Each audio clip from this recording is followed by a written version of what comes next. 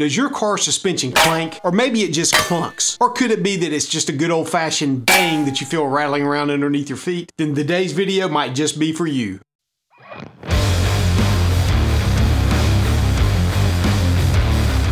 Today we're going after these guys' stabilizer bar Endlinks. They can be very obnoxious when they go bad. Now I'll be demonstrating on my 2008 Honda Element where they are, what they do, and how to fix them, but they are common failure points on most modern day suspension systems. Now this Element has 4 of them, 2 in the front, 2 in the rear. I'll only be swapping out the front ones. The procedure to change the rears is virtually identical. Now whether or not you're going to be tackling this job yourself, or you had a mechanic lay some gobbledygook on you and you just want to know what they were talking about, then I've got you covered. Let's jump into the live action. So to begin with, I do have the car up off the ground and supported on a jack stand, of course. Do not ever get underneath your car without a jack stand, please.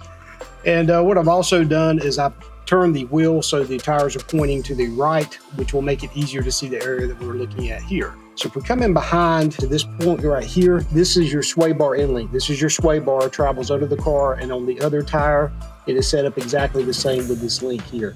What the purpose of that is when this tire goes up, it pushes down on the other side. It's supposed to help keep your car tires in contact with the road when you're going over a bumpy surface. Now what can happen with the sway bar Endlink is that they can break, get old, or they can start making a lot of noise.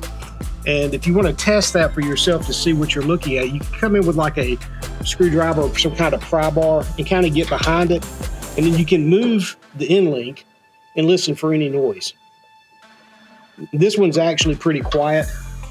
The other side is quiet also, but I've already got the parts that came with the suspension kit that I have, so I went ahead and decided I'm going to switch these out. If you have an impact wrench, your job is going to be much easier. Also, if you don't live in the Rust Belt, I'm going to take this lower bolt off here with my impact wrench, do the same on the other side, and then I'm going to go under and disconnect the sway bar from the car and actually take the whole thing out. Okay, now that I've got it almost all the way out, of course what started happening is this started spinning the shaft that the bolt is trying to come off of. So what I'm doing is coming in here with a pair of needle nose pliers and twisting that to kind of bind that up while I still take it off with the impact.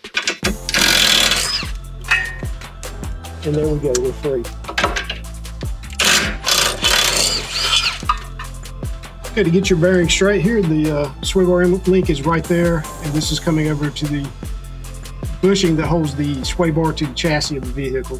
These are also 14 millimeters, I'm going to back them out.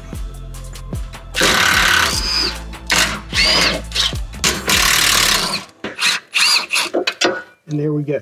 All right, guys, the reason I went ahead and took this completely off is because of these back fasteners. They're up against the suspension parts of the vehicle and they're kind of hard to get to. This will also make it easier to film and show what I'm up to. Now to demonstrate how to get these off if you do not have an impact wrench, Honda has designed it so that you can use an Allen wrench to hold the shaft still while you're turning the 14 millimeter with a box wrench. So you would hold it like this and then loosen or tighten as needed. Now this can be a real pain and these tend to strip easily, so good luck to you if you live up north. Get ready to cut these off. Now this is the aftermarket part I decided to go with. They're made by a company called Moog. Now here are the part numbers.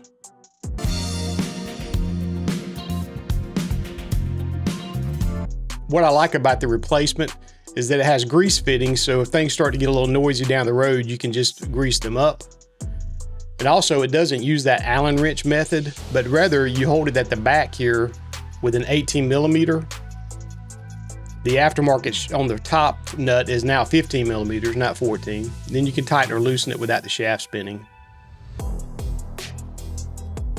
So I'm ready to reattach the one for the passenger side.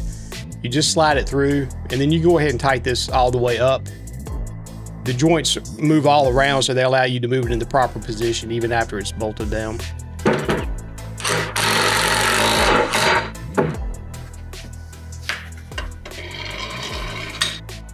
All right, and this, looking back under here, this is where we're going after to get this back through.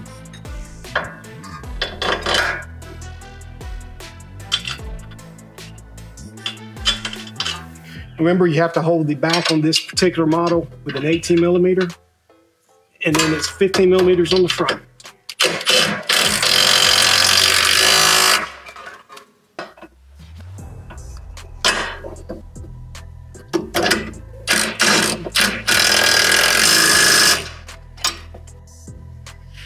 Now it's just a matter of pulling your sway bar back up and reattaching it with the 14 millimeter fasteners.